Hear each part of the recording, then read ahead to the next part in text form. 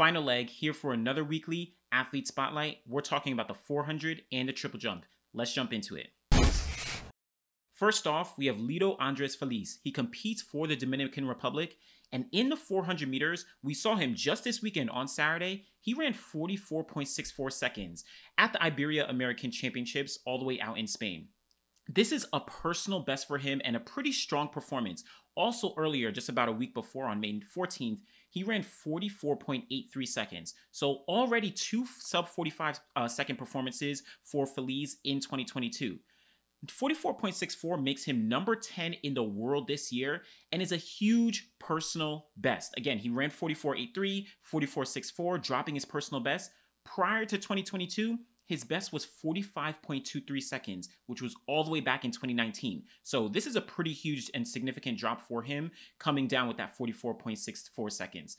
Now, he also had run 45.28 seconds in 2021. So again, really running 45s. Now he's really breaking into the 44s. And what I love to see is that consistency. 44.64, 44.83, right? He's not like dropping 144-second time and then he's all the way back to the 45s. This is showing that great consistency that we all love to see when we're talking about track and field. Now, he's also actually the first Dominican athlete to run sub 45 seconds since Luguelen Santos was doing so for probably almost a decade in the 2010s, right? Luguelen Santos is one of the greatest 400-meter runners that we've seen over the past decade, right? 2012 Olympic silver medalist, 2013 World Championship bronze medalist. So he is a really solidified athlete. And so for Feliz to be able to drop into the 44-second realm and really put Dominican Republic back on the map from what Luguelen Santos was able to do some years back, this really bodes well for him and, of course, for his country. Now, we also have to take a look at what's been happening globally, right? Over the past decade, again, I mentioned Luguelen Santos. You have Karate James, Wade Van Niekerk, Stephen Gardner, Anthony Zambrano, Akeem Bloomfield, right? There's tons of athletes that are really non-Americans that have been taking over the 400 meters to a degree. Of course, there's still Michael Norman. Fred Curley, of course, is dropping down. There's a couple other athletes, Michael Cherry, right, who are United States athletes who are really, consistent in the 400. But globally, we've really seen a shift away from the United States dominating the 400 and moving to some of these other countries, putting their foot on the track and taking over some of those top medals.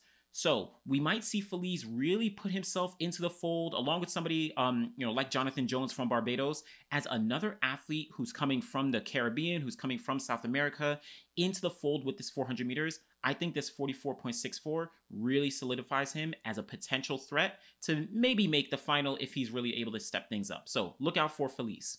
Now, jumping over to the women's side and into the field, we have Leyanis Pérez Hernández. She competes for Cuba in the women's triple jump, and she jumped a personal best this weekend of 14.58 meters into a negative 0.4 meter per second headwind.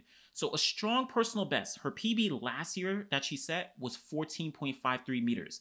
She was entered in the Olympic Games last year as well, but unfortunately she didn't get to compete. She did, at the end of the year in December, she won the U23 Pan American Junior Games in the triple jump. So she had some strong performances. Also earlier this year, she competed at the World Indoor Championships, only finished 11th place. But I think this is showing that she's very consistent, getting to the top championships, right? She's really growing her profile. She's starting to get in the mix with some of the top athletes, right? The triple jump is really stacked, but she's been very consistent in the 14-meter range, which again bodes pretty well for what she might be able to do as the year progresses.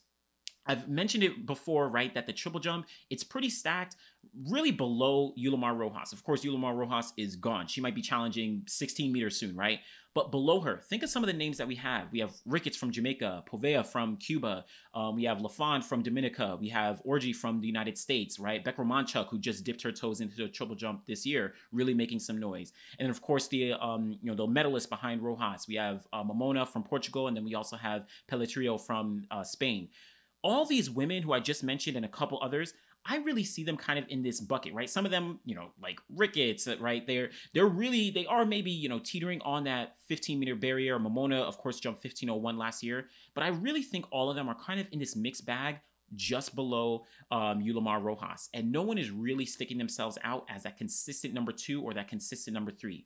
I think this gives Hernández a great shot to really step her game up and put herself into that conversation and into that mix of that tier of triple jumpers who are potential meta contenders, right? So right now, of course, Rojas is the only person who's far and away from the rest of the field. Hernández, with this world-leading performance, I didn't even mention this 14-meter jump, 14:58, was a world-leading performance, of course, for right now in May.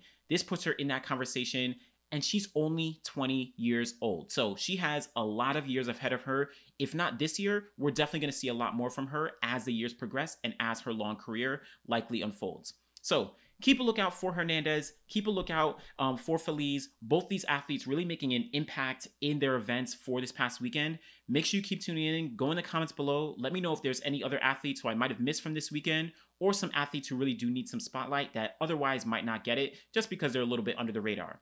Make sure you like the video, subscribe to the channel. We'll be back again next time. Thanks.